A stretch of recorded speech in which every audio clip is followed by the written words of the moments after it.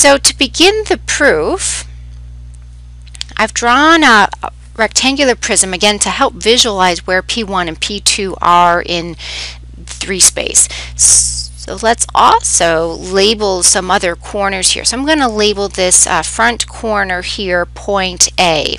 And point A, let's see what's going on for point A.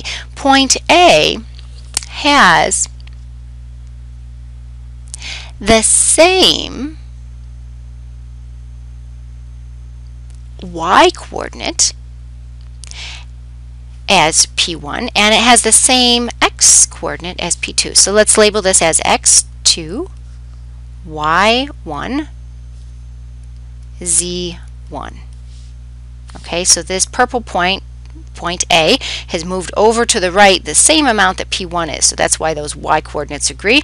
And then it also lies in the front plane of this rectangular prism, which is why the x coordinates between A and P2 agree. Let's label another point for ease of reference. We'll call this point B. And point B has the coordinates x2, y2, z1. Okay, so it has the same x and y coordinates as P2, but it's just dropped lower, kind of in that vertical direction. It's dropped a little bit lower. It lies in the plane with z1. Okay, so we have a couple of interesting right triangles that we could look at. So one right triangle of interest lies from P1 to A over to B, and that is a right triangle.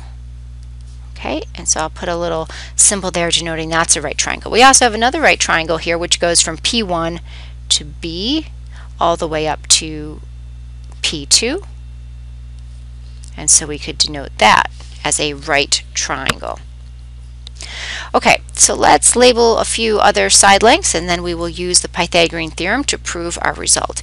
So first of all, notice that the length from P1 to A is just the difference in its x coordinates. So this is just the absolute value of x2 minus x1.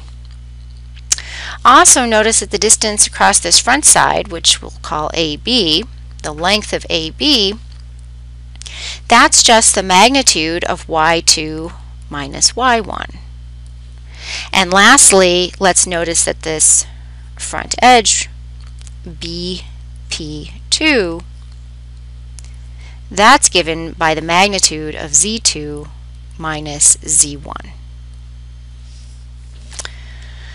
Okay, let's also make a note here about these triangles. So we have a triangle given by P1, A, B. That is a right triangle.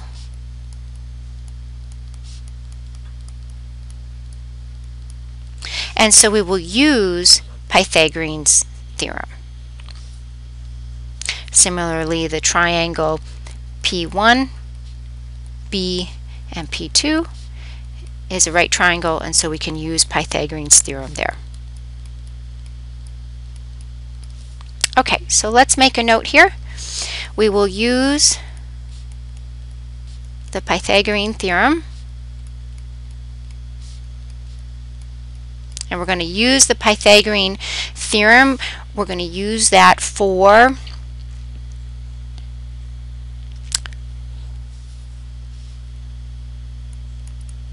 triangle P1, B, P2.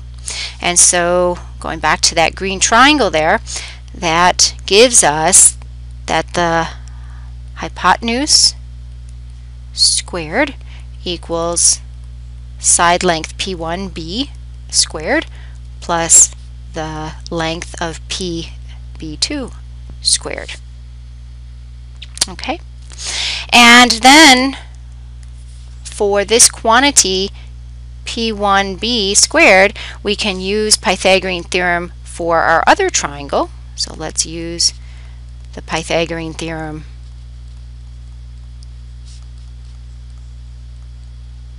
for triangle B1AB. And what that says is that P1b squared equals P1a squared plus the length of AB squared. So we can substitute that quantity in, and we're just about done. So let's plug that in. On the left-hand side, we still have P1, P2 squared, so the length of that side squared equals, using our Pythagorean theorem here, we have the length of P1a squared plus the length of AB squared. Right? We've substituted that piece in, and we still have the length of BP2 squared. Plugging in our known quantities, right, up at the very top of this proof, we made some statements here about the lengths of those sides, and now it is time to use those quantities. We'll plug them in. So on the left-hand side, we still have P1, P2 squared, and on the right-hand side, we have the length of A2 minus A1 squared. We have the magnitude of Y2 minus Y1 squared, and we have the magnitude of Z2 minus Z1 squared.